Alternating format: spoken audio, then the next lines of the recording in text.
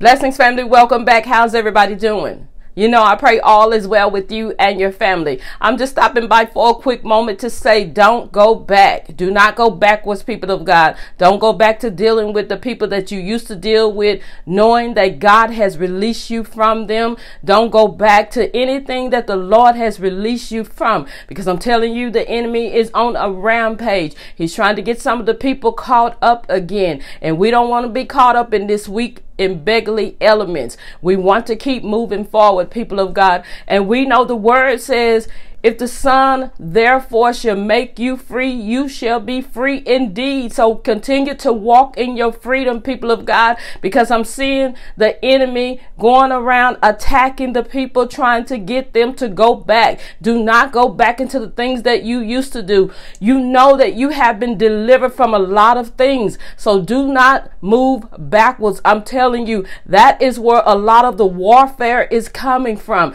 The enemy is trying to get you to backtrack. And a lot of people do. They backtrack to their exes and everything else. But the Lord is saying, don't go back, people of God. He told me that on last week, and then I heard it again this morning. Do not go back, people of God. Don't be moving backwards. You must be moving forward, people of God. Keep your eyes on the Lord, the author and finisher of your faith. We know that the enemy don't play fair, so we don't have no business playing with him anyway. We know that his aim is to take the people of God out. But I encourage you to keep moving forward in the things of the Lord. Remember, do not go back. Amen.